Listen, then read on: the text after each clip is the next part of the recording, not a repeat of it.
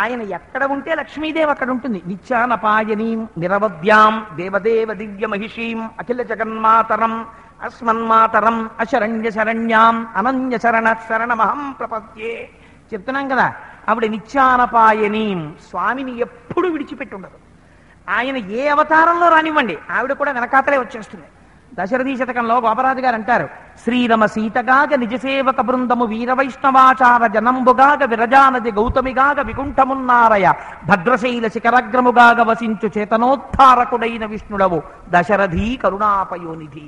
ఆయన రాముడిగా వస్తే ఆవిడ సీతమ్మగా వస్తుంది, ఆయన కృష్ణుడిగా వస్తే ఆవిడ రుక్మిణిగా వస్తుంది. ఆయన ఏ అవతారంలో వచ్చినా అమ్మవారు మాత్రం వచ్చేస్తుంది.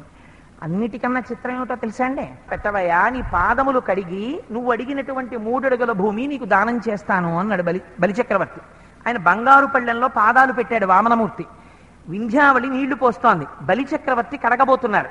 కడగబోతుంటే ఆ పాదాల వంక చూశారు. చూసేటప్పటికీ బలిదైత్యేంద్ర కృతద్వయీ బలిదైత్యేంద్ర కరద్వయీకృత జల ప్రక్షాళ నవ్యాప్తికిం జలజాతక్షుడు సాచయోగి సుమన సంప్రదిత శ్రీదమున్ కలితానమ్ర రమా లలాట పదవీ కస్తూరికాషాదమున్ నలినామోదము రత్ననూపురము నానావేదమున్ పాదమున్ అంటారు పోతన గారు. ఆ బ్రహ్మచారి అయినటువంటి వామనమూర్తి యొక్క పాదముల మీద లక్ష్మీదేవి తెల్లవారుజామున నిద్ర లేవగానే మోకాళ్ల మీద వంగి తన తల పరమాత్మ యొక్క పాదములకు తాటించి నమస్కరించినప్పుడు ఆవిడ యొక్క లలాటమునందున్నటువంటి బొట్టు చుక్క ఆయన పాదములకు అంటుకుని కనపడింది. నిత్యానపాయనీం, ఏ అవతారంలో ఉంటే మాత్రం ఆవిడ విడిచిపెడుతుంది. అందుకని కృష్ణుడుగా జన్మించిన తరువాత కూడా లక్ష్మీదేవి ఆయనతోనే ఉంది. చిత ఐశ్వర్యము విశేషముగా పెరిగిపోయింది నందవ్రజంలో. ఏమిటి వాళ్ళ ఐశ్వర్యం? వాళ్లకున్నటువంటి ఐశ్వర్యం పాలు, పంట, ఆ పాడి. అందుకని పాడి పెరిగిపోయింది. కడవల కడవల పాలు, కడవల కడవల పెరుగు. ఎంత పెరుగంటే వాళ్ళకి దధిమదనం పవిత్ర కర్మ. వాళ్ళు ఎలా పడితే అలా చెయ్యరు. వాళ్ళు చక్కగా స్నానం చేసి పట్టుచీర కట్టుకుని చేతులంతా గాజులు వేసుకుని భగవత్ సంబంధమైనటువంటి పాటలు పాడుకుంటూ తల నిండా పువ్వులు పెట్టుకుని అప్పుడు వచ్చి ఆ పట్టుచీర కొంచెం ఇలా పైకి తీసి పైన ఇలా దోపుకుని నిలబడి ఇంకా తిప్పలేక తిప్పలేక తిప్పేవారు బలంతో. అంత గడ్డ పెరుగు అందులోకి కవ్వం దింపి తిప్పుతుంటే వెంకటేశ్వర సుప్రభాతంలో అంటారే, స్వామి ఇంకా నిద్ర లేవలేదా? ఒక్కసారి ఆ రోజుల్లో నువ్వు కృష్ణావతారంలో ఉన్నప్పుడు యశోదాదేవి చల్ల చేసినప్పుడు కవ్వంలోంచి వచ్చినటువంటి ధ్వనిని విను. కవ్వానికి కుండకి చప్పుడు వచ్చిందేమో అన్నంత, యుద్ధం జరిగిందేమో అన్నంత చప్పుడు వచ్చేది. అంత ఐశ్వర్యం ఇచ్చావు. ఆ చప్పుళ్ళైనా నీకు వినపట్టలేదా? నిద్ర లేచిరా అంటారు. ఘోషాలయేషు దిమంతన తీవ్ర ఘోషా రోషాత్ కలిం విదధతే కకుభశ్చ కుంభాః శ్రీవేంకటాచలపతే తవ సుప్రభాతం. స్వామి అదిగో పెరుగు కుండలకి కవ్వానికి దెబ్బలాట వచ్చిందేమో అన్నంత చప్పుడు వస్తోంది. నువ్వు కృష్ణుడిగా ఉన్నప్పుడు ఇచ్చిన ఐశ్వర్యం. స్వామి ఆనాడు రేపల్లకి వెళ్ళావే, ఈనాడు మేము నీ కోసం వచ్చి నిలబడ్డావు, లేచిరా లేచిరా అని సుప్రభాతం పాడతాం కదా. చేస్తున్నప్పుడు అసలే ఎర్రటి చేతులు ఆ తాడు పట్టుకుని తిప్పుతూ ఉంటే యశోదమ్మ చేతులు మరింత ఇరిపెక్కిపోయేట. ఆ పారాణి పెట్టుకున్న పాదాలు ఆవిడ కవ్వం పెట్టి చల్ల చేస్తుంటే కదులుతున్నటువంటి ఆ కుండలములు, ఆవిడ పెట్టుకున్నటువంటి తాటంకములు ఆవిడ యొక్క బుగ్గలలో ప్రతిఫలిస్తున్నాయి. సన్నటి చెమట పట్టింది. ఆవిడ పాడుతున్నటువంటి పాట, ఆవిడ చేతుల గాజులకున్న ధ్వని, కదులుతున్నప్పుడు పాదములకున్నటువంటి మంజీరముల ధ్వని, మెడలో కదులుతున్నటువంటి మాంగల్యముల యొక్క ధ్వని, నోటి వెంట వస్తున్న పాటల ధ్వని, కొప్పులోంచి వస్తున్న పువ్వుల వాసన కలిపి వాతావరణం అంతా పరమ పవిత్రమై శోభాయమానమై ఉంది. ఉదయం నిద్ర లేవగానే ఇల్లు ఎలా ఉండాలో చెప్తుంది భాగవతం. ఉదయం నిద్ర లేచిన దగ్గర నుంచి అల్లరి, కేకలు, గొడవ, ఏవో పాటలు, అది పాటో మాటో ఏమిటో తెలియదు, అల్లరి, కుప్పిగంతులు. దానికోసం కాదు, వచ్చో రాదో ఎవరి నోట విన్నా భగవన్నామ సంకీర్తనం వినబడుతూ ఉన్నటువంటి ఇల్లు ఏదో ఆ ఇల్లు ఇల్లు. ఇంటి యజమానికి వచ్చిందా, లోపలికి వెళ్ళి కూర్చుని హాయిగా సంతోషపడిపోతూ కౌసల్యా సుప్రజారామ పూర్వా సంధ్యా ప్రవర్తతే ఆకాశ సింధు కమలాని మనోహరాణి ఆదాయ పాదయుగమర్చయితుం ప్రసన్నాః.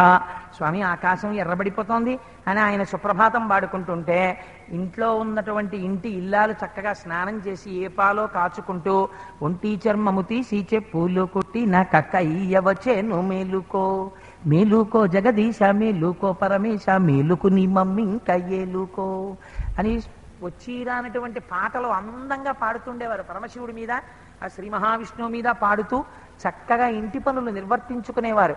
ఎక్కడ అలా భగవన్నామము జరుగుతూ ఉంటుందో ఆ ఇల్లు పరమ శోభనమై శ్రేయస్కరమై ఉంటుంది. అలా ఆవిడ చక్కగా చల్ల చేస్తోంది. ఆ చల్ల చేస్తున్న సమయంలో ఎక్కడ నుంచి వచ్చాడో, వీధిలో అప్పటి వరకు పిల్లలతో కలిసి ఆడుకుంటున్నాడు. ఒళ్ళంతా మట్టి చేసేసుకున్నాడు, చేతులు నిండా మట్టి. ఒక్కొక్కసారి చూడండి, తల్లి పాపం ఇంటికి ఎవరో ముఖ్యమైనటువంటి బంధువులు వస్తారు, వాళ్ళకి ఏదో బొట్టు పెట్టి 2 పళ్ళు ఇచ్చి చేస్తూ ఉంటుంది. అప్పుడే వస్తాడు వీధిలోంచి వీడు ఆడుకుంటూ అమ్మ అమ్మ బిందులో గ్లాసు ముట్టుకుని బిందులో ముంచొద్దన్నావు కదా, నా చేతులు మట్టి అన్నావు కదా, మంచినీళ్ళు నేను వెళ్ళిపోవాలి, ఆటకి నేను వెళ్ళిపోవాలి తొందరగాను, అసలే నేను బ్యాటింగ్ చేస్తాను 36 రన్స్ నాగేడు అని అమ్మ కాళ్ళు పట్టుకుని ఇలా కుదిపేస్తాడు. ఉండు ఆవిడకి బొట్టు పెడుతున్నాను అందనుకోండి, అమ్మ ఇలా బొక్క మొహం పెట్టేసి నేనేమో ముట్టుకోకూడదు బింది, నేనేమో గ్లాసు ముంచకూడదంటావు, నాకేమో మంచినీళ్ళు ఇవ్వవు, ఏమిటో ఓ చదివేస్తుంటాడు. తండ్రి కన్నా అధికారం ఉన్న వాళ్ళ మాట్లాడేస్తుంటాడు. పోతన గారు లైవ్ టెలికాస్ట్ ఇచ్చారండి నిజంగా. సుడియుచు గిదుకుచు వాలుచు సడికొట్టుచు అమ్మ రమ్ము చన్నిమ్మనుచున్ వెడవెడ గంతులు వయిచుచు కదిసి కడవ బాలకుండు కవ్వము పట్టాను. వచ్చాడు, అక్కడ నిలబడ్డాడు. అమ్మ నాకు ఆకలేసేస్తాను, తొందరగా పాలు ఇచ్చేసేయి, నేను పాలు తాగి వెళ్ళిపోతాను, ఆడుకోవాలి, ఏంటి పెద్ద పరిపాలన, ఆడేసుకోవాలి వీళ్ళు గోపాల బారుతో కలిసి ఆ దూడలతో కలిసి. అందుకని చెప్పి అమ్మ తొందరగా పాలు ఇచ్చేస్తావా, ఇవ్వ అమ్మ ఇయ్యమ్మ అన్నాడు. ఇలా తొడలు కొట్టేసుకున్నాడు, చేతులు కొట్టేసుకున్నాడు. అమ్మ ఇమ్మంటుంటే నీకు కాదా అని జుట్టు పీకేసుకున్నాడు. ఇన్ని చేస్తున్నా ఆవిడికి సంతోషం. చూడు ఎలా ఆడుతున్నాడో అని అలాగే ఆవిడకి చల్ల చేసుకుంటాను. కోపం వచ్చేసి కదిసి కడవ బాలకుండు కవ్వము పట్టాను. ఏంటమ్మా ఈ చల్ల చేయడం, పాలిమ్మంటే ఇవ్వకుండా అని గట్టిగా కవ్వం పట్టేసుకున్నాడు. అమ్మకి చాలా ముద్దొచ్చింది. ఆరి పిల్లాడా, ఈ ఐశ్వర్యం కోసం కదరా ఇన్ని నోములు తపస్సులు చేశాను అని ఎంతో సంతోషం వేసేసి ఆవిడ కూర్చుని పిల్లాన్ని ఒళ్ళో పడుకోబెట్టుకుని స్తన్యం ఇచ్చి పాలిచ్చి ఆయన ముంగురులు అలా నిమురుతోంది. ఈలోగా ఒక చిత్రమైన సంఘటన జరిగింది. కడుపారం చనుబాలు త్రావనిసుతున్ కంజాక్షి పీఠమ్ముపై నిడి పొంగారెడు పాలుదించుటకునయ్యే గంగా తద్బాలుండెక్కుడు కోపంబున వాడిరాతి దది మొత్కుంభంబు పోగొట్టి తెంపడరన్ కుంభములోని వెన్నతిని మిథ్యాసంకులద్భాష్పుడై. అక్కడ పొయ్యి మీద పెట్టినటువంటి పాలు పొంగిపోతున్నాయి. అయ్యో పాలు పొంగిపోతున్నాయి, పాలని కాపాడుకుందామన్న తాపత్రయంలో పాలు తాగుతున్నటువంటి పిల్లవాడిని కింద దింపేసి గబగబా పరిగెత్తుకుంటూ పాలు పొంగిపోకుండా ఉండడం కోసం అగ్నిహోత్రం తగ్గించడానికని అక్కడికి వెళ్ళింది. ఇది సాధారణంగా ప్రతి ఇంట్లోనూ స్త్రీలు గబగబా పరిగెత్తేటటువంటి సన్నివేశాల్లో ఇదొకటి. అందుకని ఆవిడ కూడా గబగబా పరిగెత్తుకుంటూ అక్కడికి వెళ్ళింది. ఈ పిల్లాడు మంచి సంతోషంగా పాలు తాగుతున్నవాడిని మధ్యలో దింపేసింది కదా. అంతే, కడుపారం చనుబాలు త్రావనిసుతున్ కంజాక్షి పీఠమ్ముపై నిడి, అక్కడ పీఠ మీద కూర్చోబెట్టింది, లోపలికి వెళ్ళింది. అంతే, ఈయన పెదివిలు అదిరిపోయాయి, బుగ్గలు అదిరిపోయాయి, కోపం వచ్చేసింది, కళ్ళు చిట్లించాడు, ఓసారి ఇలా ఇలా అన్నాడు, ఓసారి ఇలా ముక్కు అదిల్చాడు. ఆహా అంటే నాకు పాలు మధ్యలో వదిలేసి ఆ పాల కోసం వెళ్ళిపోతాం అనమాట, అంటే నేను లెక్కలేదనమాట, నాకు కడుపు నిండా పాలు ఇవ్వమన్నమాట. ఎంత కోపం వచ్చేసిందో. ఇప్పుడు ఏం చేయాలి, అత్త మీద కోపం దుత్త మీద చూపించాలి, అమ్మనేమనలేడు. అందుకని అక్కడే ఉన్న రాళ్ళు తీశాడు. ఆ కుండలకి కింద పెడుతుంటారు రాళ్ళు, ఇటుక రాళ్ళు, ఆ తర్వాత ఏదో ఆ చట్రాలు లాంటివి ఉంటాయి, ఆ కుదుళ్ళని అవి పెట్టి దాని మీద కుండలు అవి పెడుతుంటారు. ఆ రాయి ఒకటి తీశాడు. ఆ రాయి తీసి అక్కడ ఉన్నటువంటి ఆ చల్ల చేస్తున్న కుండకేసి కొట్టాడు. ఆ కుండ పగిలిపోయింది. ఆ కుండలో పెరుగంతా కారిపోయింది, వెన్న ముద్దలన్నీ నేల మీదకి వచ్చేసాయి. మిథ్యాసంకులద్భాష్పుడై దర్శనం చేశారండి పోతన గారు. ఓ పక్క దొంగేడుపు, పాలిమ్మంటే ఇవ్వకుండా మధ్యలో వెళ్ళిపోయింది, నా ఆకలి అక్కర్లేదు అని ఏడుస్తున్నాడు, ఇలా కళ్ళు నిలుపుకుంటున్నాడు, మళ్ళీ వెన్న తీసుకుంటున్నాడు, చక్కగా తినేస్తున్నాడు, ఈ నేల మీద వెన్నంతా తినేస్తున్నాడు, మధ్యలో ఏడుస్తున్నాడు. పాపం ఆవిడ పాలేవో దింపి పక్కన పెట్టుకుని మూతెట్టుకుని, ఇప్పట్లో ఇలా టక్కన తిప్పేయడానికి గ్యాస్ స్టవ్ ఏం కాదు కదా, అందుకని బహుశా పొయ్యిలో ఉన్నటువంటి ఆ కట్టెలన్నీ పక్కకి లాగి లేకపోతే నిప్పు నిరుసులు ఎట్టెడతాయో అని దాని మీద ఏదో పాపం నీళ్లు గల్లుకుని ఆవిడ యువతలకు వచ్చి చూసింది. చూసేటప్పటికి ఇంకా పని అయిపోయింది, అమ్మిడి తిరుగుతోందని చూశాడు. చూసి అమ్మ వచ్చేస్తోందని గబగబ గబగబ తినగలి చేతిలో ఓ పెద్ద వెన్నముద్దట్టుకుని పారిపోయాడు. ఎవరు? ఓ పట్టు పుట్టం కట్టింది, ఓ చిన్న కొప్పేసింది, దానికి ముత్యాల సరాలు చుట్టింది, ఇవి చాలవన్నట్టు ఓ పిల్లన గ్రోవి దాన్ని ఊతుంటాడు, ఆ పంచలో దట్టీలో దాచుకున్నాడు దాన్ని, ఓ వేణువు ఇవి పెట్టుకుని పరిగెత్తుకుంటూ పారిపోయాడు. పారిపోయేటప్పటికి ఆవిడ గదిలోకి వచ్చి చూసింది. ఆ ఇంటికి పైగా పూర్వకాల పిల్లు, దానికి అన్ని స్తంభాలు, ఎక్కడ చూసినా స్తంభాలే. ఎన్ని స్తంభాలు! ఇప్పటికీ మీరు పూర్వకాలం లోగిలి ఇళ్ళు అంటారు. ఆ ఇళ్ళ దగ్గరికి వెడితే చిన్నప్పుడు ఆడుకున్న స్తంభాలాట ఆడుకోవాలనిపిస్తుంది. అన్ని స్తంభాలు ఉంటాయి. ఆ స్తంభాల్లో ఎక్కడికి వెళ్ళిపోయాడో, ఏ గదిలోకి వెళ్ళిపోయాడో, పెద్ద ఇల్లు చూసింది. ఆ మజ్జిగంతా ఒలికిపోయింది, ఆ వెన్న ముద్దలన్నీ ఒలికిపోయాయి. అంతకన్నా బాధ నిజంగా తల్లికి ఇంకోటి ఉండదు తెలుసా అండి? ఖచ్చితంగా పదింబావ్ అయిపోతూ భార్య ఇంకా ఏమండి మీరు గబగబా మజ్జిగ తాగేస్తే ఆఫీస్కి వెళ్ళిపోదాం అనుకున్నప్పుడే ఇంటి ఆయన హాల్లో మజ్జిగ గ్లాసు కింద తెలిసాడు అనుకోండి.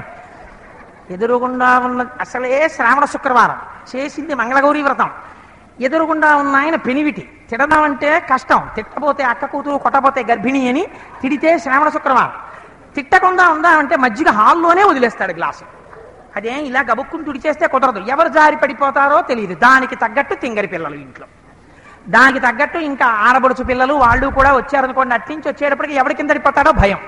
పాపం అప్పుడే ఓ పక్క ఆఫీస్కి టైం అయిపోతుంది, ఇన్స్పెక్షన్, ఇప్పుడే మీ చేతిలో గ్లాస్ పడిపోతుందని తిట్టలేక మళ్ళీ ఓసారి ఇలా అనుకుని కళ్ళకు అద్దుకుని మంగళసూత్రాలు ఆ బియ్య పిండి ఏదో వేసుకుని ఒత్తుకున్నటువంటి స్త్రీలా ఎంత సాధ్య పని చేశావురా, పెరుక్కుండా పగలగొట్టేశావా అని కోపం వచ్చేసి అక్కడి నుంచి చూసింది. ఆవిడకు ఉన్నటువంటి బాధ ఏమిటంటే యశోదాదేవికి మొగుడు కొట్టాడని కాదు, తోడికోడలు దెప్పి పొడిచిందని అని ఏదో సామెత చెప్తారే, అలాగా వాళ్ళు ఆ రోజున అన్నారు, మా అబ్బాయి చాలా మంచివాడు అంటున్నావుగా, నీకు టైం వస్తుందో అప్పుడు ఏం చేస్తావో ఎలా పట్టుకుంటావో చూస్తామన్నారు. వాళ్ళందరూ వచ్చారు. ఇప్పుడు వాళ్ళు చూస్తున్నారు. చక్కగా పార్లమెంట్ సెషన్స్ జరుగుతుంటే విజిటర్స్ గ్యాలరీలో కూర్చున్న వాళ్ళల్లా నించున్నారు. ఇప్పుడు ఏం చేస్తావో చూడు మీ అబ్బాయి సంగతి. ఇప్పుడు పట్టుకోకకి లోకువ, పట్టుకుందామంటే ఆవిడికి అనుమానమే, దొరుకుతాడా వీడు అని. అందుకని పాపం ఏం చేస్తుంది, మనసులో ఒక మాట అనుకుంది, లాలనమున బహుదోషము లోలింప్రాపించు తాడనోపాయములన్ చాలా గుణంబులు కలుగును తాడనంబె బాలురకును పచ్చంబరయన్.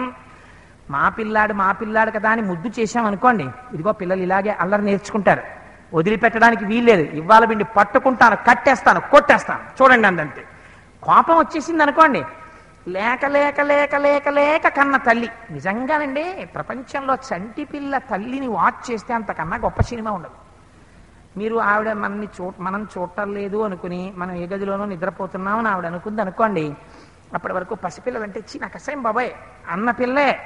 ఓ కొడుకు పుట్టేటప్పటికీ ఎవ్వరూ లేకపోతే అత్తారింట్లో ఆ పిల్లాన్ని ఒళ్ళో పడుకోబెట్టుకుని మా బుజ్జి నాన్నగడి కాళ్ళు ఎంత బాగుంటాయో, వేళ్ళు ఎంత బాగుంటాయో, గోళ్ళు ఎంత బాగుంటాయో, నుదిరెంత బాగుంటుందో అని అథాంగ వర్ణన చేసుకుంటుంది. శిరస్సు నుంచి కాళ్ళ వరకు పొంగిపోయి ఆ పుట్టుమచ్చలు చూసుకుని, ఆ జుత్తు చూసుకుని, తల్లి హృదయమే. ఇన్ని చేసిన తల్లి. అందుకే అమ్మ కోపం తాటాకులు మంట అన్నారు. అమ్మ ఎన్ని తిట్టనివ్వండి, పిల్లలు పావుగంట పోగానే వచ్చి అమ్మ అన్నం అయిపోయిందా అంటారు.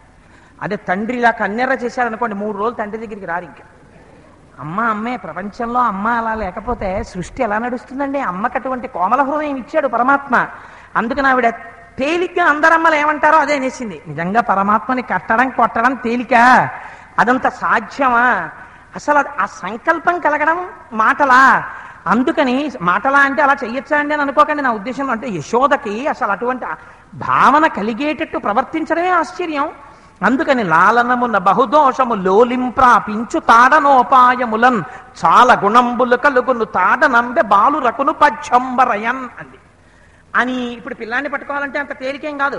పట్టుకోవాలంటే చీర కొంగు కాళ్ళ కింద పడిపోకూడదని ఆ చీరంతా తీసి పైకి పెట్టుకుని ఇంకా పరిగెత్తడానికి సిద్ధపడింది. ఎవరి వెనక పరిగెత్తాలి? ఆ కృష్ణుడి వెనక పరిగెత్తాలి. ఆయన ఎంత ఉంటాడు, ఇంత ఉంటాడు, టకటకా పరిగెడతాడు. పాపం ఈవిడ పరిగెత్తద్దు. అందుకని ఎక్కడున్నాడు అసలు ముందు చూడాలి. ఈయనేం చేస్తున్నాడు? ఇంకా ఏడుపు కంటిన్యూ చేస్తూనే ఉన్నాడు. పిల్లలు చూడండి, అప్పటికి బిస్కెట్టో ఏదో తీసుకొచ్చి ఇస్తే తింటుంటారు చక్కగాను.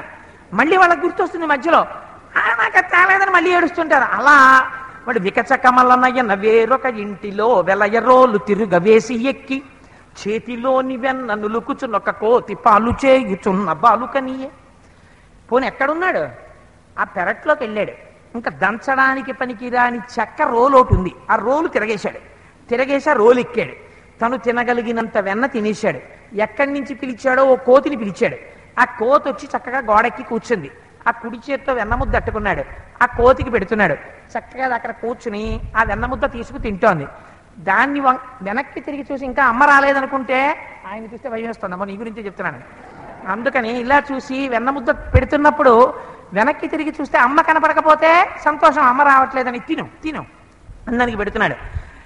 కాసేపు ఆగా అమ్మ వచ్చేస్తుందేమో అని గుర్తొస్తే నాకు పాలు ఇవ్వడం మానేసింది, మధ్యలో వెళ్ళిపోయింది, నాకు ఆకలేస్తోంది అని దొంగేడు పేడుస్తున్నాడు. మిథ్యాసంకుల భాష్పుడయి మళ్ళీ అమ్మ రాలేదులే అనుకుంటే మళ్ళీ నవ్వుకుంటూ సంతోషంగా కోతికి పెట్టేస్తున్నాడు.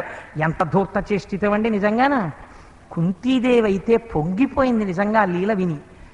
ఆ వెనక నుంచి వచ్చింది యశోద, చూశాడు, అమ్మో అమ్మ వచ్చేస్తోంది అనుకున్నాడు.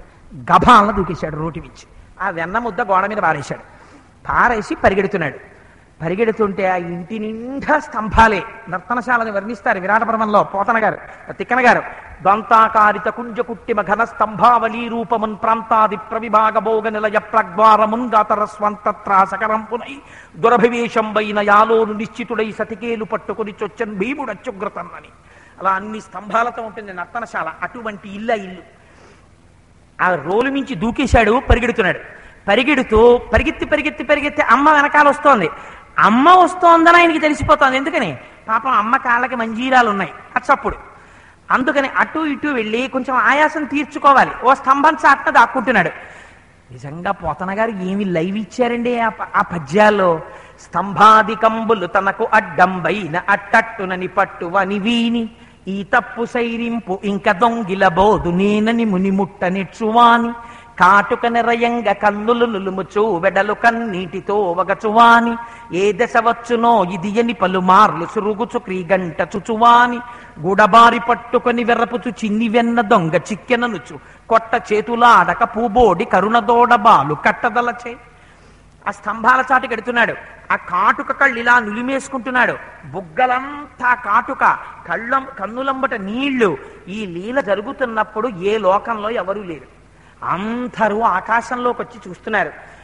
ఏడుపన్నది తెలియని వాడు ఎంత భయం నటిస్తున్నాడు. ఇవాళ కుంతీదేవి అయితే అంది, కృష్ణ నీ భయాన్ని చూసి భయానికి భయం వేసి పారిపోయిందండి.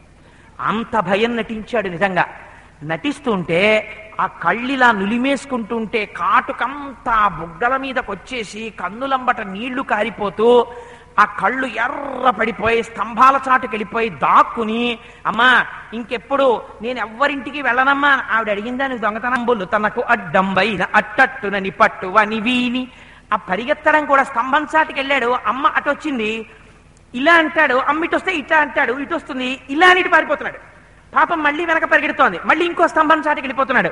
స్తంభాది కంబులు తనకు అడ్డంబైన అట్టట్టునని పట్టువని వీని ఈ తప్పు సైరింపు ఇంక దొంగలబోదు నేనని ముని ముట్ట నిచ్చువాని.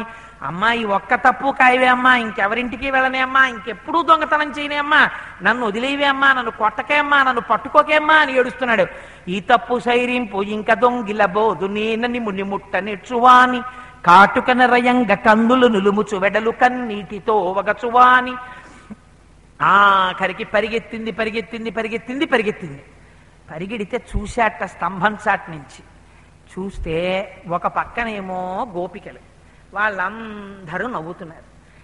ఒక పక్క వాళ్ళు పట్టుకోలేదని తనని ఎగతాళి చేస్తారేమో అని కడుపులో బాధ.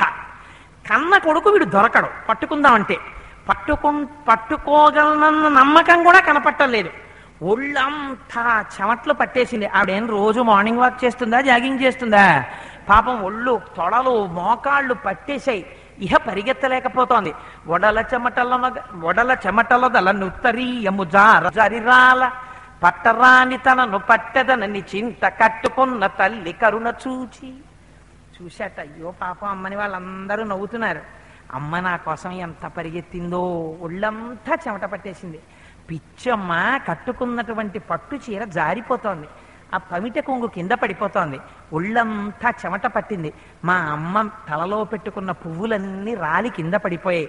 నన్ను పట్టుకోవడం యోగులు చెయ్యలేకపోయారు. అలాంటిది నన్ను పట్టుకుంటానని నా వెంట పడుతుంది. వెంట పడితే దొరికేవాడినా నేను? కానీ నేను దొరకకపోతే ఈ అమ్మ ఎంత అలిసిపోతుందో అని పట్టరాని తనను పట్టెదనని చింత కట్టుకున్న తల్లి కరుణ పోలే దొరికిపోదాం అనుకున్నట్ట. ఎవరు?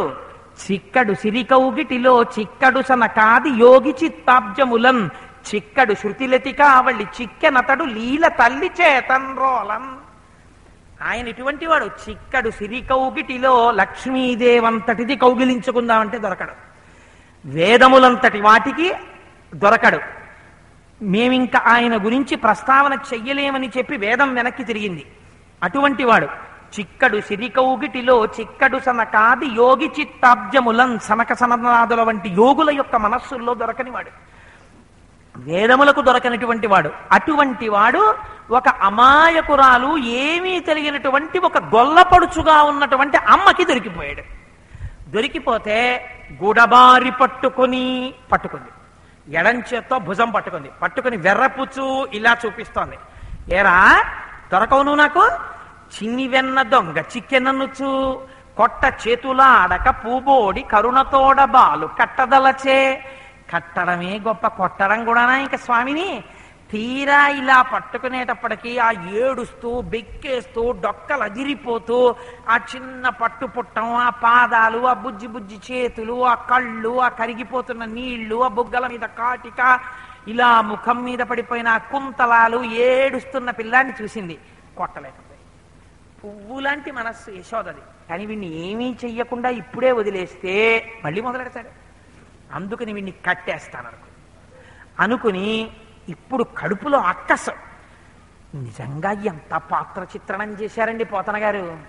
అమ్మకి అన్నిటికన్నా అమ్మ బేలతనం మీకు ఎక్కడ కనపడుతుందో తెలుసా అండి? కొడుకు మంచి ర్యాంక్ వచ్చింది అనుకోండి, చూసారా నా కొడుకు అంటుంది. అంటే అమ్మ అమాయకత్వానికి చెప్తున్నాను, అందులో స్వార్థమే ఉండదు. అమ్మ అన్న మాటకే స్వార్థం లేదు అసలు. అమ్మ అంటే రాశీభూతమైన ప్రేమ. ఎంత పొంగిపోతుందో. నా కొడుకు అంటుంది. నా కొడుకు ఏమిటి భర్త దగ్గరికి వెళ్ళి మన కొడుకు అనాలి, నా కొడుకు అంటుంది. ఎంత సంతోషమో ఆ క్లెయిమ్ చేసుకోవడంలో.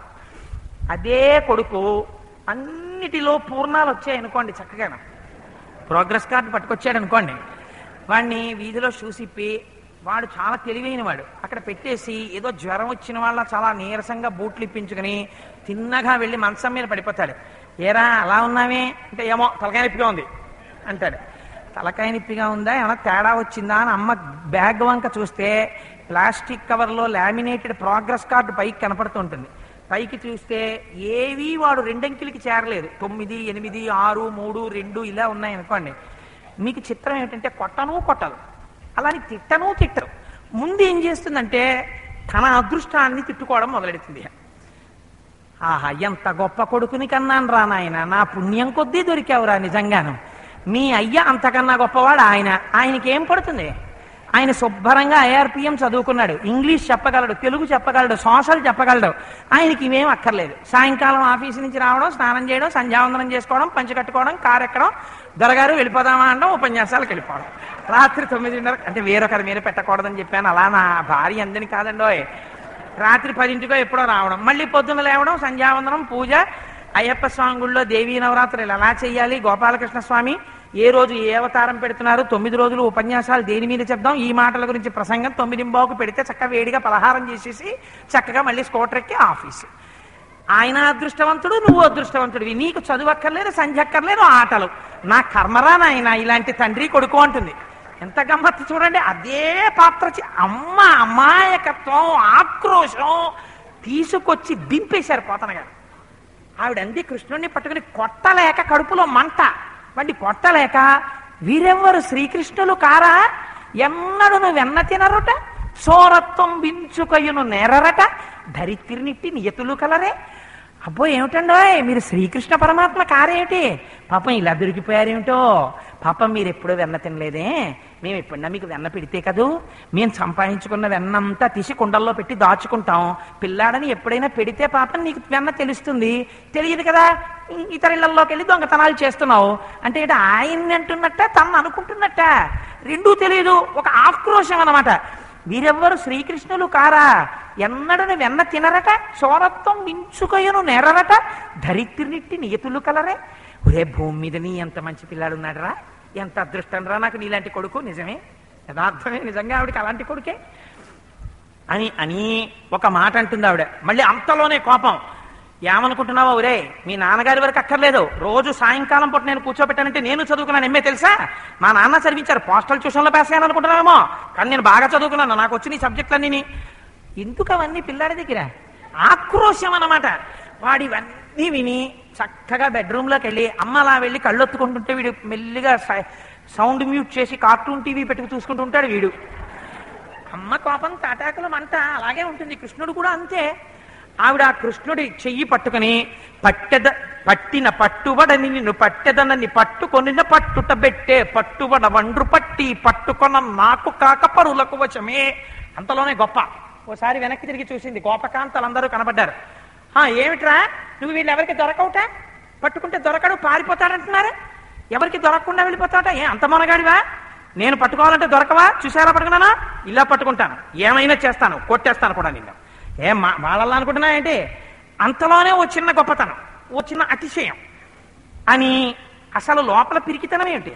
వీడిని కడదామని వదిలి తాడు తెచ్చింది అనుకోండి వెళ్ళిపోతాడు, మళ్ళీ దొరకడం.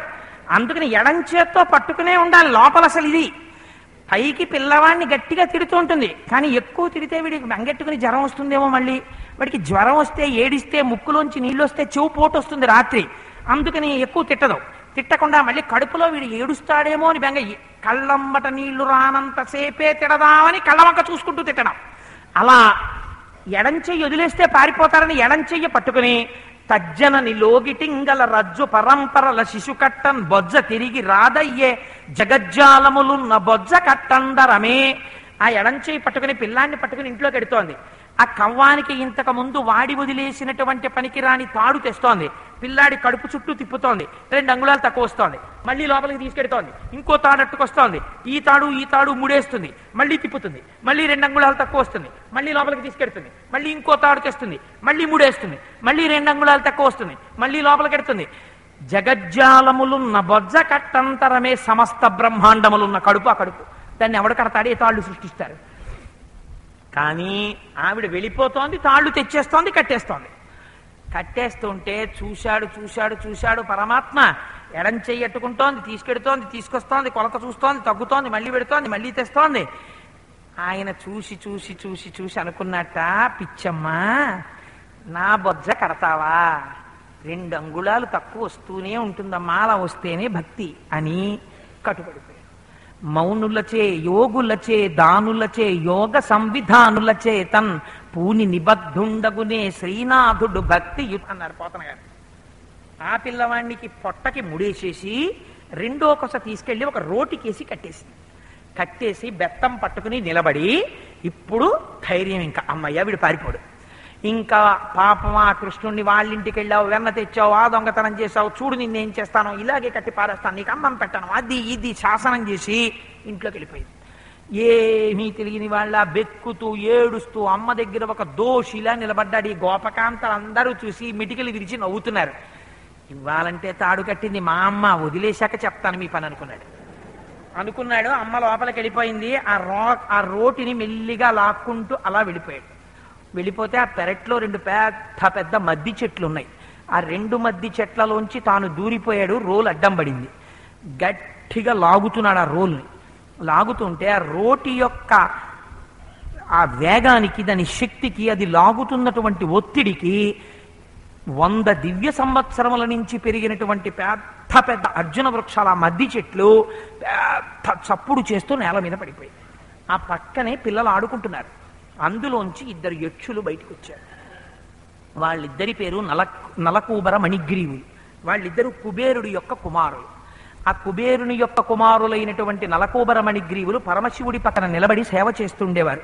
మేము పరమశివుడి యొక్క భృత్యులం, కుబేరుడి కొడుకులం, మాకు ఐశ్వర్యానికి లోటు లేదు అని లోపల అహంకారం, విపరీతమైన పొగరు. అందుచేత ఒకనాడు వెండికొండ పక్కన ఉన్నటువంటి ఆకాశగంగలో స్నానం చేస్తున్నారు. అది గంధర్వకాంతలతో కలిసి స్నానం చేస్తున్నారు. ఆ గంధర్వకాంతలు పాటలు పాడుతున్నారు. ఒక పక్కన మగువ, తాగినది ఆ మధిర. అందుచేత రెండింటి మైకముతో వాళ్ళకి కన్ను కాలు తెలియలేదు. ఎదురుగుండా నారద మహర్షి వస్తున్నారు. అంతటి మహాపురుషుడు వస్తున్నప్పుడు లేచి నమస్కారం చెయ్యాలన్న ఇంగిత జ్ఞానాన్ని కూడా పాటించలేదు. కానీ స్నానం చేస్తున్న గంధర్వకాంతలు గబగబా ఒడ్డుకొచ్చి బట్ట కట్టుకుని ఆయనకి నమస్కారం చేశారు. చూశాడు నారదుడు. ఎప్పుడూ కూడా మహాత్ములైనటువంటి వాళ్ళు శాపం ఎందుకు ఇస్తారంటే, అలా నారదుడి పట్ల చేసినటువంటి అపచారానికి ఎన్ని కోట్ల జన్మలు వీళ్ళు బాధపడాలి. ఏ పొరపాటు జరిగిందో ఆ పొరపాటుని తీసేసి వీళ్ళని ఉద్ధరించాలి. ఋషుల యొక్క హృదయం అలా ఉంటుంది. అందుచేత ఆయన అనుకున్నారు, కలకంఠుల తోడ కూడి